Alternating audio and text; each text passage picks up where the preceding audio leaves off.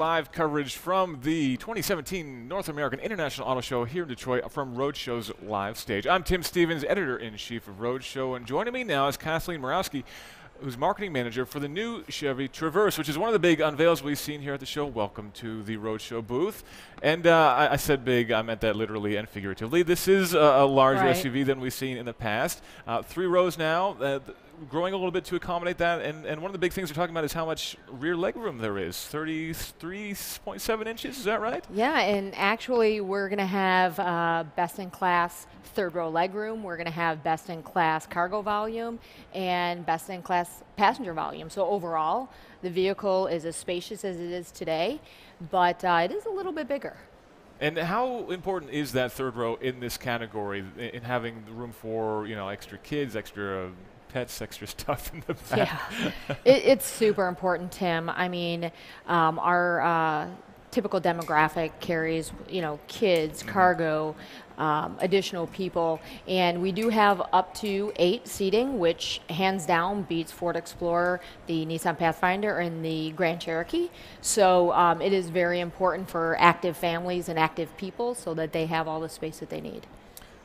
Size and room is, of course, important, but also economy is important, too. What kind of fuel economy should we expect from the new Traverses we're talking? You know, it's getting bigger, presumably. Is it getting heavier as well, or is it not? It's interesting that you ask, because it's almost 400 pounds lighter. So even though it's getting a little bigger, it is almost 400 pounds lighter. It is.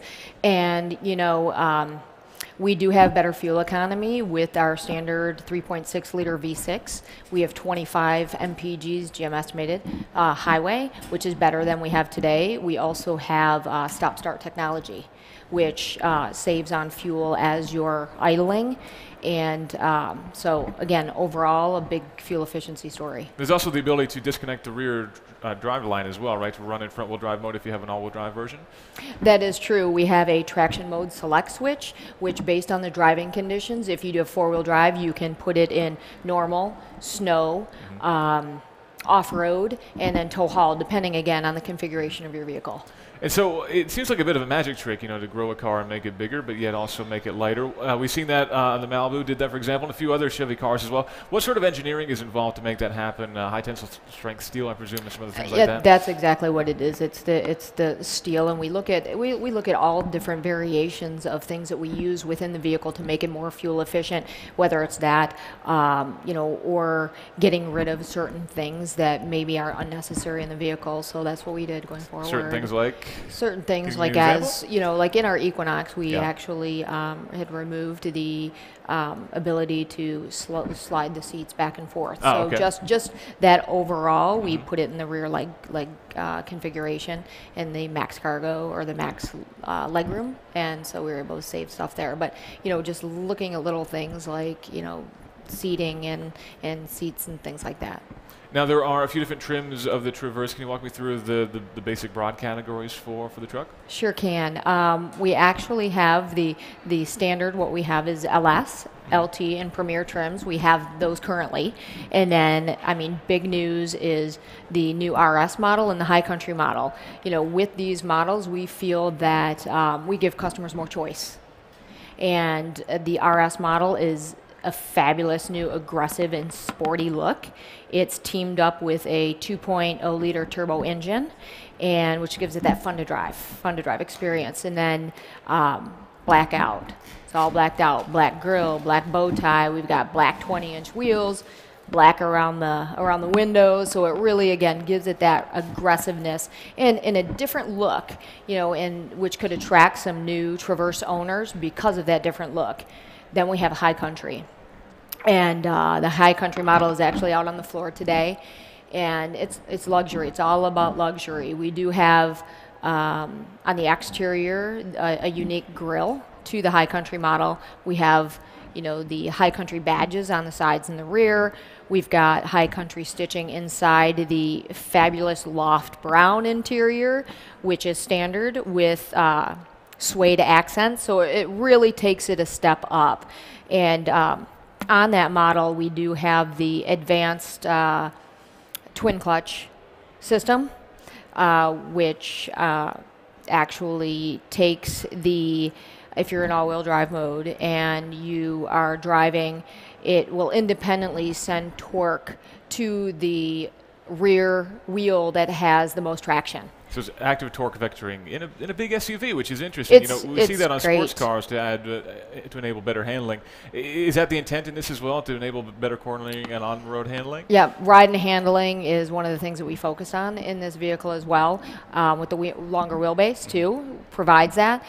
So we did look definitely at that in when we were developing this vehicle. So this front-wheel drive, all-wheel drive, then all-wheel drive with this extra rear differential that gives torque vectoring, right? Correct. And so for the RS though, is that front-wheel drive? Did I read? The RS is, but then it has the all-wheel drive option. It is as an option. Okay. Yeah, you can configure the vehicles. You get whatever you want to. Yes. And if you get high country, it sounds like you'll always know exactly what you're driving because there's a you logo do. wherever It's loaded. High country is a completely loaded. And so we'll talk about fuel economy. We said you can get up to 25 miles per gallon. Is that important in this segment as well, or with gas being so cheap, do people even care about that anymore? Well, I still think we need to look at fuel economy, right? Because, I mean, everyone wants to save a little money at the pump. So we're always looking at ways to be more fuel efficient. Even people in this category look at ways to budget. Everybody looks at ways to budget and save money. So I think that, fuel economy has still, a place in this segment. And I mean, you never know what happens with gas prices. They sure do fluctuate. I think we know what's going to happen with gas prices. The only question is when it's going to happen at this point. Yeah. But assuming that does happen, assuming gas prices do go up, do you see this as being a segment that will continue to live on? Will technology progress enough to enable these cars to still be affordable to drive, and people will they still be interested in them, even if gas prices go up significantly over the next few years? Well, I think so, because if you look at where we've gone, the automotive industry has kind of migrated a little bit from cars more to the SUV segment. As SUVs, crossovers are hot right now, and realistically, I don't really see that in the foreseeable future taking any sort of decline. I mean, if we do, we might become more of a steady state, but I mean, crossovers and SUVs are our hot segment. We were up. Chevrolet was up in crossovers 33% in December, so which is spot on. We're doing really well, and I mean, with these new models, with the new Equinox and new Traverse, I really can't see that it's going anywhere soon. Now let's talk about opportunities for electrification in this category. Chevy's very progressive when it comes to the Volt, and now the Bolt, of course, Bolt, which is our car of the year. Presumably this could be a good application for that. You get extra torque, you get better ride quality, and better fuel economy as well. Right, and I mean, I'm sure that our engineers and developers are, are doing research, and that's what it all kind of goes back to, is what customers want, right, and expectations and innovation. And so, Chevrolet, as you know, is at the forefront of all of that. And so, I mean, if there's the need and if there's the want, and I'm sure that we would be going in that direction. Do you think there is the want? Do you think consumers would want that? Would they pay extra for it, I guess, is the question. I guess that is the question. I mean, we have gone from, in the Equinox, we have a diesel, which actually brings you GMS-mated 40 MPGs. So, I mean, we obviously, Chevy as a brand, is looking to, and with the Bolt, right? I mean, we're looking at ways to help people in different aspects be more fuel efficient. So, of course, I'm sure we would then look at that need as it comes about. And you mentioned diesel in the Equinox. We're seeing Ford bring diesel to the F-150, but we're sitting not far from Volkswagen, I must say, which has had a little bit of a rough road with diesels. Do you think that the diesel market in the U.S. for the consumer vehicles is still strong? Obviously, on large trucks and bigger things like the Equinox makes sense. Would that maybe make sense in a future Traverse?